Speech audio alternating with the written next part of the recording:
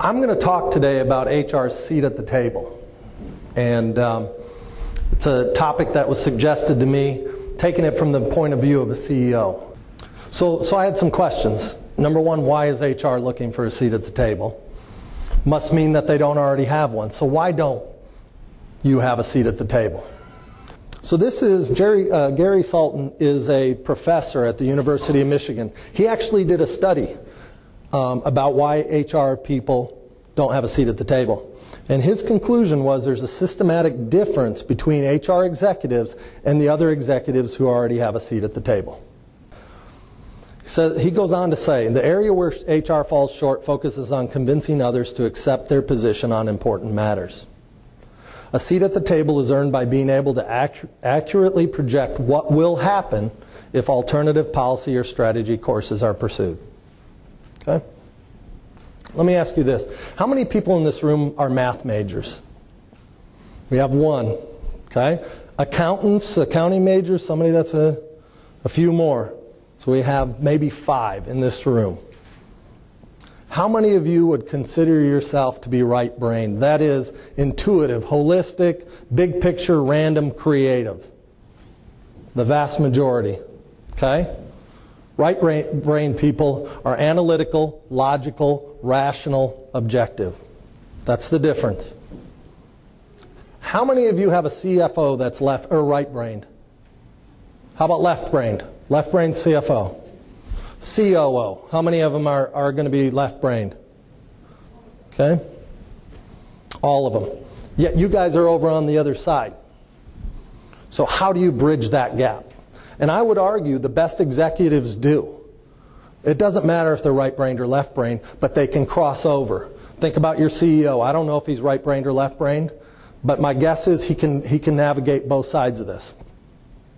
True or false? I mean, you guys, I think the best executives do. And so if you guys want a seat at the table, if you want to be in, you're going to have to bridge that gap. And that means for the vast majority of you guys, you're going to have to move over to that left-brain side. And it takes time, it takes training, it takes a little bit of discipline. But that's what I want to talk about today. What are those things? How can you exhibit those skills or those traits that are found in left-brained people? CEOs speak the language of numbers. Anybody going to disagree with this? All right, we talk about dollars. We talk about stock price. We talk about profit. We talk about cost of goods. It's all about dollars. And I don't mean to be crass about that, but if you think about it, most of your employees show up for work every day. Why? Because you're going to pay them, right? People invest in your company. Why? Because they're going to get a return on their investment. They want to make money. And so that's what it is. That's the language of business. We talk percentages, sales increases, ROI, profit margins, even turnover, right? What's your turnover rate in your company? You guys probably all know what your turnover rate is. And we talk units. Units produced, hours billed, things like that. Still comes back to numbers. We're talking about numbers all the time. So here are some of the lessons that I want to make sure that we get across. Talk my language. And that's going to be, you might have to go to school. Go back and take a business class. Go to a seminar on finance or accounting. Even if you have to tie yourself to your CFO and say, will you teach me this stuff? Sitting in his or her office, asking questions, learning.